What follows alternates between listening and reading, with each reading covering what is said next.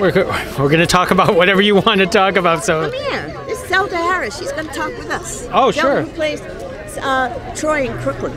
Oh, hey, congratulations, ladies. Hey, how does it feel being here tonight at the TCM Film Festival? Oh, it's so exciting to be here. It's such a wild ride, and we get to come together, old friends, and reunite and see some great films.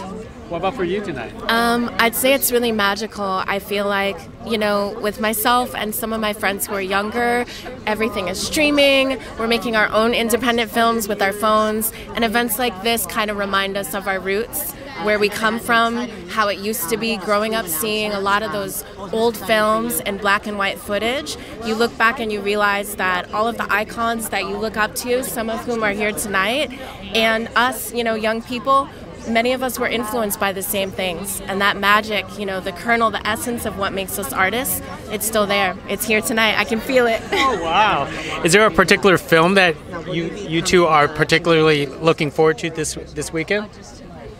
Oh, I would gosh. say Paris Blues. Yeah. I would say Paris Blues is the one. Yes, yes. It's directed by Martin Ritt, who directed HUD and Norma Ray and Sounder, a film from my childhood. Oh my gosh, yeah. Yes, and it stars Sidney Poitier, Paul Newman, Diane Carroll, who was the first African-American woman I ever saw on television when I was a kid, Yes. and Joanne Woodward.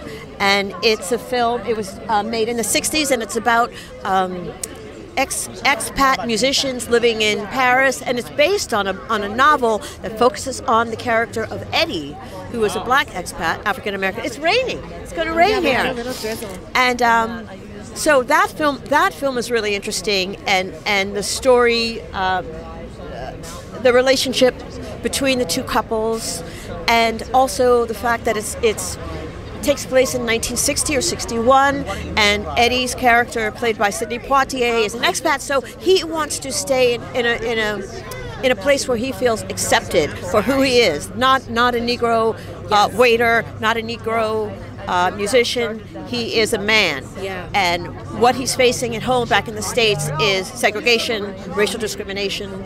This is before the Voting Rights Act. This is this is before, predates Civil Rights Act, so and after Brown versus Board of Education. So it deals. So that is what kind of word that's in the background, you know, underneath the story. Wow. That's sort of long-winded, right? That's like that's a full essay there. That's a full essay. Yeah. Hey, I don't, you know.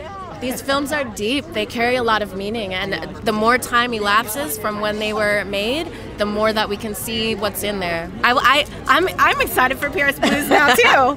Paris Blues is an interesting film. Yeah. And you know, I was just saying to this other woman, because it does hint at an interracial relationship also between Paul Newman and Diane Carroll, because he tries to pick her up at the subway,